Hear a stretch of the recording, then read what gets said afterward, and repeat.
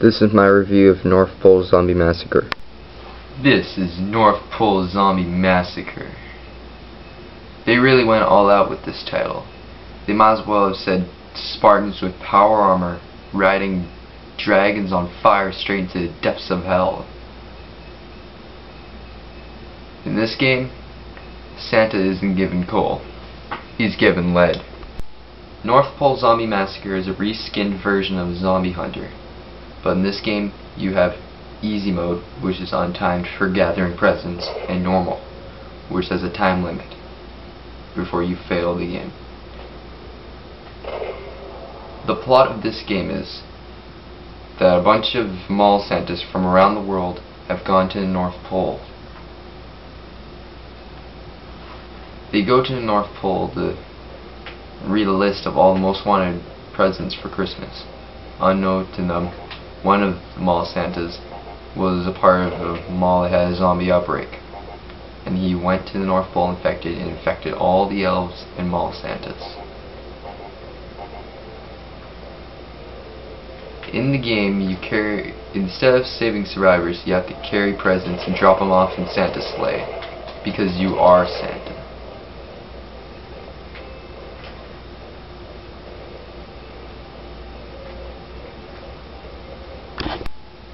This game has a few changes from Zombie Hunter.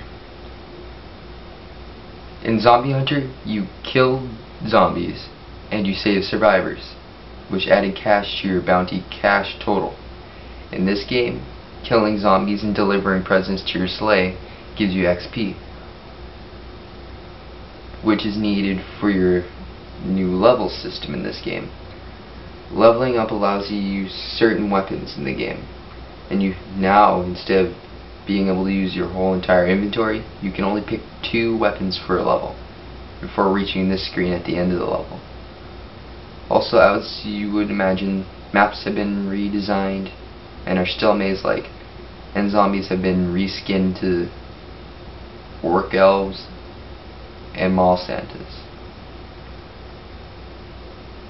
In addition to that, there is no longer a roof. You can just see into the night sky. In this game, you have some of the same power-ups, like the double clip and the automatic health regeneration power-up. But in this game, you also have a power-up that gives you extra time to deliver presents and a sack to carry presents, more presents. Personally, even though this game is almost identical to Zombie Hunter, except for some of the changes, I think I'd prefer this game because it's easier to see the zombies and whatnot. And it's not as claustrophobic. Also in this game you have radar. Red shows zombies, blue arrow shows you, and yellow shows the sled. Do I recommend this game? Yes, I do.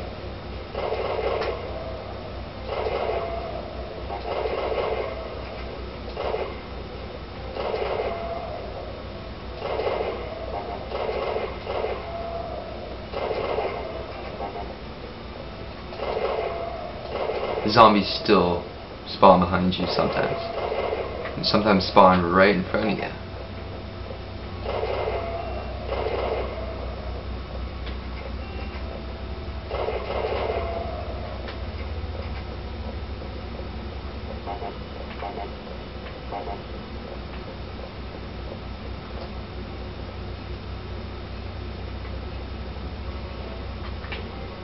Merry Christmas.